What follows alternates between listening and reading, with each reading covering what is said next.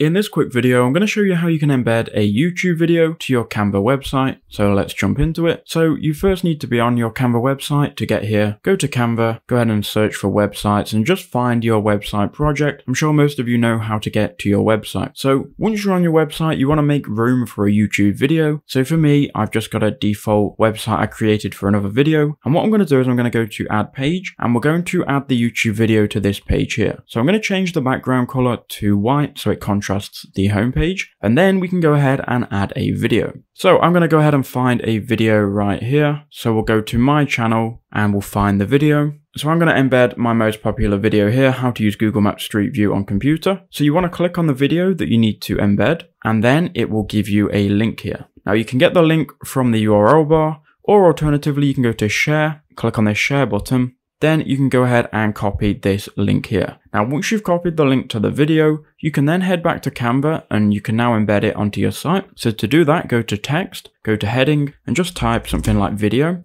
Now, once you've typed video, double click on the text and highlight all of the text. And then this link icon will appear. Go ahead and click on that and then paste in the link to your video. Now, once you've done that, you'll notice display mode will be on link. Go ahead and click done, and then you'll be able to change the display mode from link to embed. That will then embed this video onto your website and you can resize it however you want. You can have multiple videos on one website. You can see if we preview the website and now scroll down, that video has been embedded and we can now watch it. That's how you do it. I hope that did help you out.